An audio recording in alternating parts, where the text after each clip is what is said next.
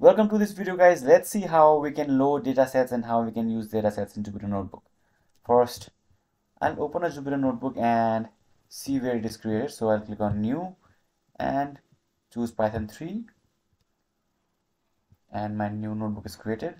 Now to load datasets, first we need to know where our notebook is created. So press what is this? Exclamation mark and then PWD. Hit Control Enter, and it will show the current directory. Okay, so I have a theme here, that's why it's showing something like this. Okay, sorry. So I'm on if you are on Linux or if you are on Mac, this will work. In Windows, type dir, hit Control Enter. This will list current directory and whatever there is inside the current directory. I have a theme installed, so I'm having some issues, that's why it's showing dark. But if I select, as you can see, my notebook is created in C users and then my username. So copy this and let's go to that directory. I'll just paste it here, and this is where my notebook is created. So this is my notebook. Okay, so now what you need to do is you need to copy your dataset there. So let's say I'll download a sample dataset,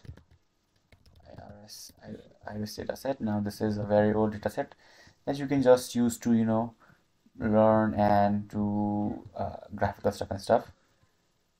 So yeah, I've downloaded it. Now let's open this. Let's extract all here,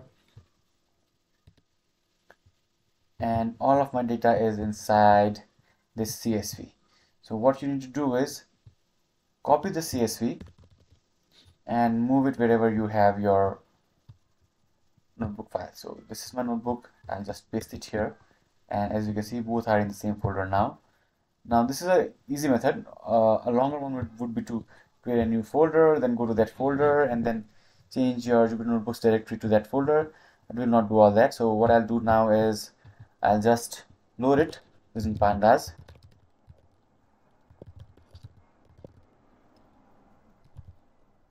I'll go to a new cell and then I'll write